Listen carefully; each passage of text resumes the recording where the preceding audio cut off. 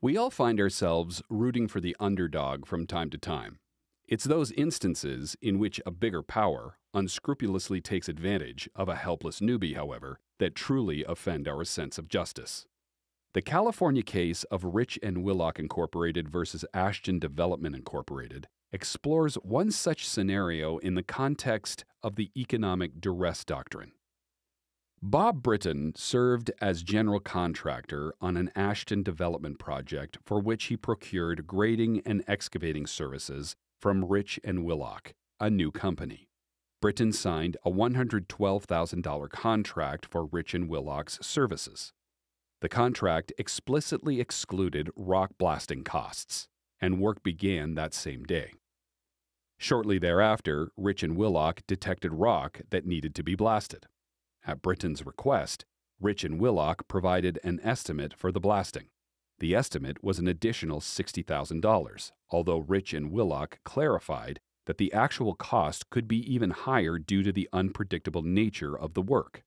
Britton gave Rich and Whillock the go-ahead, and the work continued, with regular invoices provided to Britton. After Rich and Whillock completed its part and received a little over $190,000 for the project, it submitted its final $72,000 bill to Britton. Although Ashton and Britton were satisfied with the work and respective billing, Britton notified Rich and Whillock that Ashton and Britton refused to pay the remaining balance.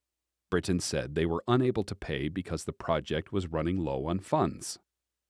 Rich and Whillock let Britton know that its new company would be insolvent if it wasn't compensated for the work provided because of the subcontractors it needed to pay and other expenses associated with this first big project. Britton and Ashton offered $50,000 or nothing, telling Rich and Whillock that if it wasn't happy with that, it'd have to sue. Rich and Whillock ultimately agreed to take the $50,000, for which Britton and Ashton required Rich and Whillock to sign a final compromise agreement, as well as several releases. Rich and Whillock sued Britton and Ashton in trial court for breach of contract. The court awarded Rich and Whillock the remaining $22,000 balance, finding the releases unenforceable on account of economic duress. Ashton appealed.